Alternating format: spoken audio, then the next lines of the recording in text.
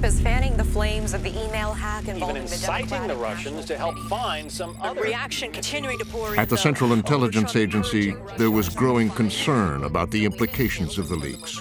It was quite clear to me that we were seeing a campaign on the part of the Russians, that it was a much more aggressive, much more intense, and much more worrisome effort.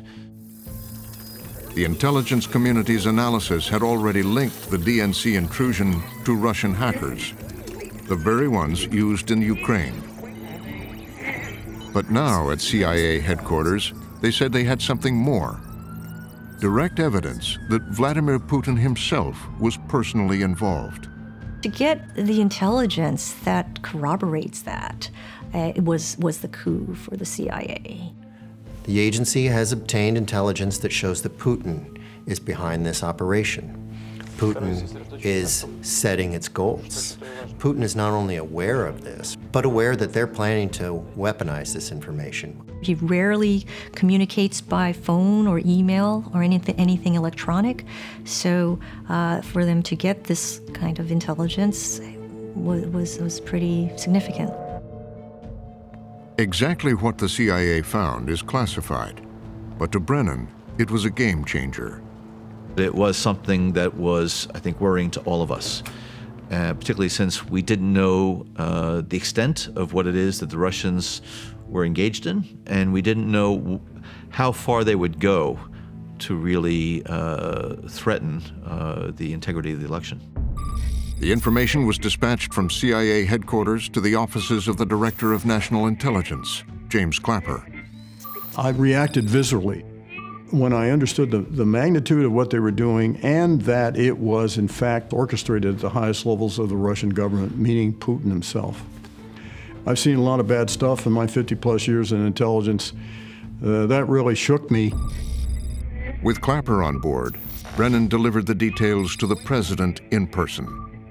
Obama's senior-most officials have told us that he was taken aback by this, that the president was alarmed as well. At the White House, some wanted the president to sound the alarm to the American people. There's a big debate inside the Obama administration. What kind of action should they take? How public should they be about raising the alarm?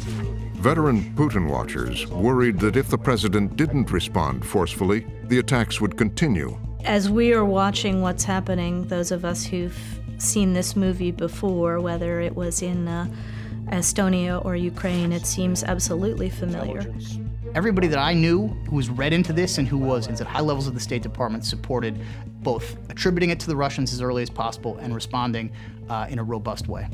Obama could have destroyed computer servers that were involved in this.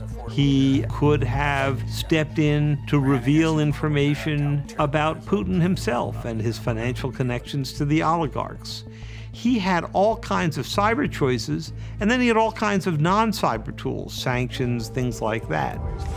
But Obama resisted aggressive responses.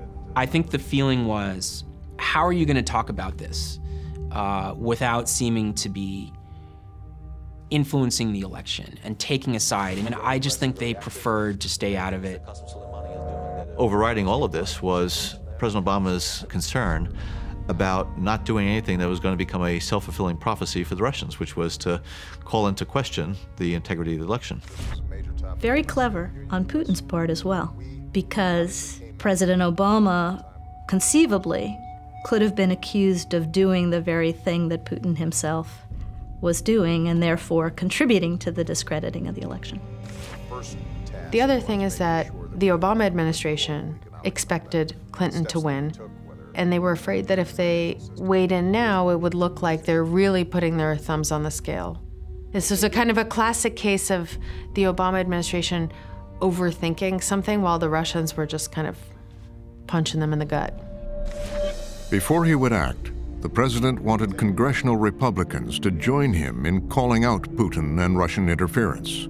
The Obama administration is so concerned about being accused of politicizing intelligence during the election They're really reluctant for the president himself to go out on a limb and say, look, Russia's doing this. Russia's messing around in our election. They really wanted this to be a bipartisan statement of condemnation of Moscow's interference. Top intelligence officials traveled to Capitol Hill to tell congressional leaders what they knew. They were all there. The Speaker, Leader Pelosi, Leader McConnell, Leader Reid, the Foreign Affairs committees, the Intel committees, they were all there. And we briefed them on what we knew. Senate Republican leader Mitch McConnell expressed skepticism about the intelligence and warned that he would not join an effort to publicly challenge Putin. They're told by Mitch McConnell, the majority leader of the Senate, that if you do that, we're going to interpret that as you putting the thumb on the scales for Hillary Clinton. The meetings were top secret, held behind closed doors. In those briefings of Congress, some of the individuals expressed concern that this was motivated by partisan interests on the part of the administration. And I took offense to that and told them that this is an intelligence assessment, this is an intelligence matter. It's a moment when politics and partisan positioning appears to take precedence over national security. In other words, they're so worried about each other, the Democrats and Republicans, as adversaries, that they can't get around the idea that there is a bigger adversary.